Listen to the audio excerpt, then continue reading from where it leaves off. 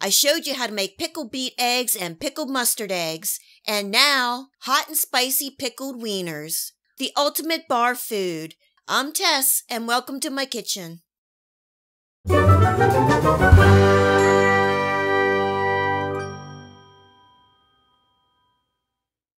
This is an old and good recipe. If you visit a Pennsylvania bar or tavern, you will most likely see some of these hot and spicy pickled wieners. They are delicious and go great with a cold mug of beer. I'm putting in some thinly sliced onions with the wieners to add some flavor, and I'm making them about 1/8 of an inch or so thick. The recipe calls for about 2 to 3 pounds of pre-cooked meat, such as bologna, hot dogs, sausage, or smoked sausage. I just happen to be using all beef, but you can use whatever you like, just so it is pre-cooked. I have some hot dogs, smoked sausage, and some of those little smokies. The hot dogs and smoked sausage I'm slicing in half, or slice them, dice them, or chop them any way that you like. To help the brine penetrate the meat, you can also poke a couple of times with a fork.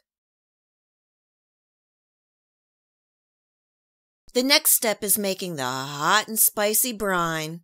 Just a warning that you will need good ventilation while cooking. The combination of the vinegar and hot sauce can be a little much.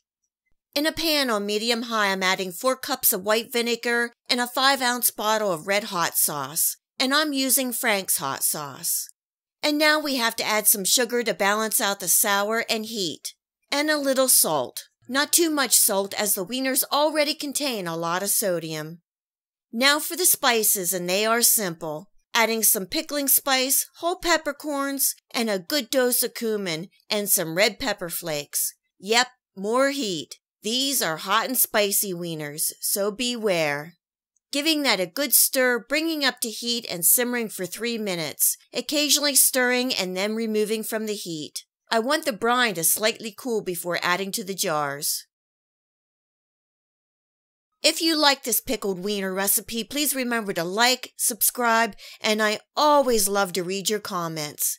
You can also find me and more of what I'm cooking on Facebook and Tess Cooks For You blog.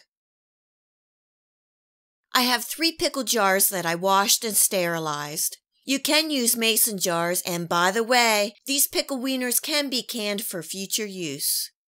Just placing the wieners and sausages inside the jar along with some onions. There's no right or wrong here, just put them in as they fit. Be careful not to overstuff the jar. You want the brine to cover and flow in around the wieners. Once you make these pickle wieners, you can adjust the heat and seasonings to your liking.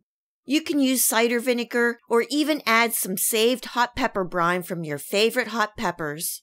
I have also tossed in garlic, dill, fennel, carrots, or leftover hard-boiled eggs.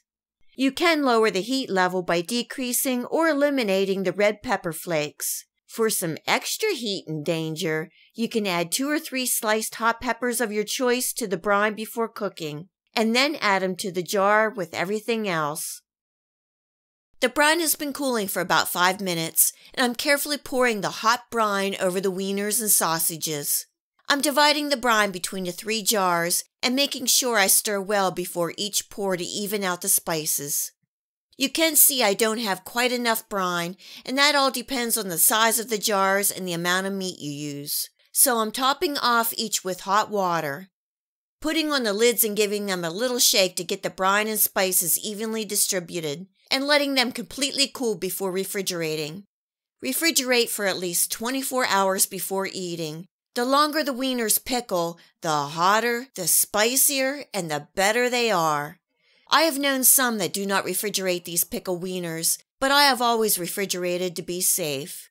Believe me, they don't last long. Hope you give these hot and spicy pickled wieners a try. Until next time, cheers and enjoy. And thanks so much for joining me here in my kitchen. You can subscribe here for my future video recipes. And remember to come visit me on Facebook. You never know what I might be cooking. Until next time, much love.